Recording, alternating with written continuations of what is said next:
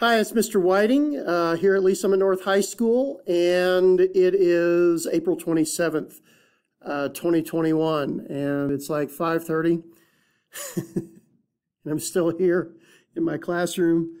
I'm looking out in the parking lot right now, and my truck's like the only one here, so I guess I'm the weirdo for still being at school. But I did something very exciting tonight. Just got out of the meeting, and I wanted to post this video on YouTube.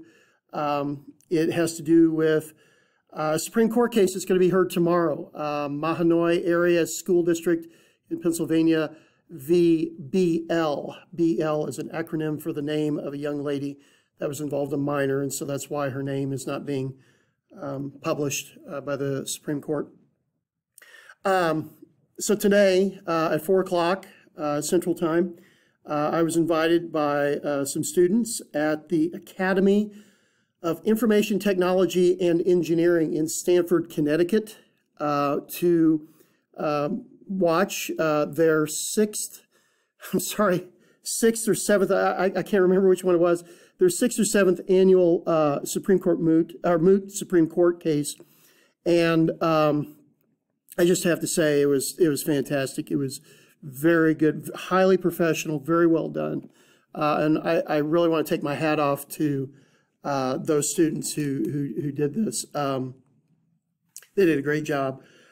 Just to kind of explain how this did work, and by the way, we're still in COVID, so, you know, things are very virtual still. Students, they had 9 students that each one played the role of one of the justices on the U.S. Supreme Court, formulating questions based on what they believe those justices would ask. Also, they had attorneys for both sides. They had attorneys for the school district in Pennsylvania, and they had attorneys for the young lady involved in this case. And this is a big free speech case. And like I said, today is April 27th. Tomorrow, April 28th, 2021, the U.S. Supreme Court will hear oral arguments on this case. And unfortunately for my students, we're not going to know the result. We're going to be out of school, and probably won't hear the result of the case, the ruling on this case, until like June. But I got to take my hat off to these students in Connecticut. They did a fantastic job, well prepared, highly professional. And I look forward to seeing the link and listening to it again. The teacher there said he's going to put that on YouTube, and I'm looking forward to that. And I'll put a link below on this video that'll link it to there so that others can see it. I've spoken about this case before, a couple months ago. I've been very excited about it.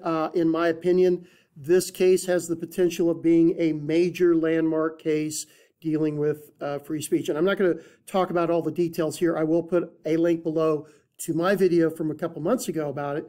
And you can watch that and see what I think and what the details are. But, you know, to me, this could be one of the biggest landmark cases dealing with schools, public schools of the 21st century so far.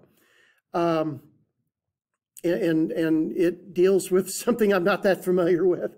I don't have a social media presence. I don't do Facebook. I don't have Snapchat, Instagram, or anything like that. And it's dealing with the speech of students and through the social media platform. And I think one of the attorneys in the case tonight, what I was listening to, very interesting to me.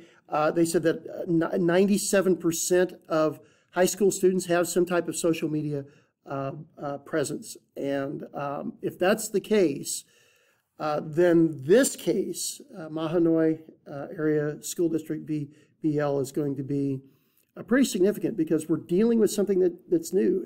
You know, back in my day, we didn't have the internet, and now we have social media and all these means of students to express themselves. And the question is whether or not a school can punish a student for speech that they did outside of school on social media. It's very interesting. There were very interesting arguments on both sides. I've had a chance to read some of the amicus briefs that have been presented to the Supreme Court. I think it was very exciting, and I hope the students in Connecticut appreciate this, and I hope my own students in class appreciate this. Mary Beth Tinker was in attendance, and if you don't know who she is, she was one of the Tinkers in the landmark Supreme Court case in the 1960s, Tinker versus Des Moines, which is, well, it's one of the most talked about Supreme Court cases in public school, and it is a landmark seminal case dealing with free speech and what schools can do. And so Tinker is a big part of what's going on here. And the fact that Mary Beth took the time to come to this Supreme Court is wonderful, and I hope you all appreciate that. She's an important part of American history, which is kind of cool. I don't really want to give my opinion on here on what's going to happen. I have an opinion. I've got a guess. I think I know who's going to win, and but I don't want to give it on here because I don't want to influence anybody. I really want my students, I want you all to watch, or I guess listen, because it's going to be an audio. I really want you to listen to the oral arguments and then come up with a decision by yourselves. What do you think the Supreme Court's going to do? How do you think they're going to rule in this First Amendment case? It's going to affect you, and I think either way, if the school district wins or if the student wins, it is going to change the course of American history. It's going to be a landmark case, in my opinion. And and then we have this concept called stare decisis, which means that we respect the decision of the court. And this is the highest court in the land, so we're going to respect that. I am going to make another video, a little shorter than this one. I'm going to make a video in a couple of days after I actually hear the actual oral arguments in the Supreme Court.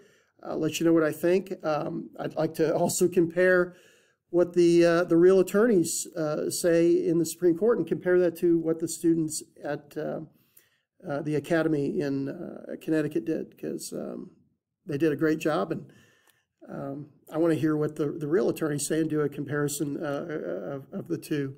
And I hope the attorneys at the Supreme Court get to see the link and hear what the student attorneys did.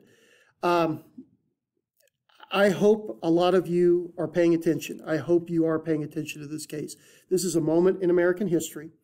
Well, I guess every Supreme Court case is kind of a moment in American history. I mean, you know, you could argue, I mean, you've got Fourth Amendment rights, you've got 14th Amendment protections, you've got cases that deal with interpretation of law, antitrust cases and things like that, and I know they all have relevance. This one, though, for us, you know, teachers in school and students, you all students in school, it's significant to all of us in our little neck of the woods. Free speech. And the reach of schools. How much can schools limit speech in this new digital age? So pay attention. I hope you listen to the case. I'm going to come back in a couple days. I'm going to post a video on here.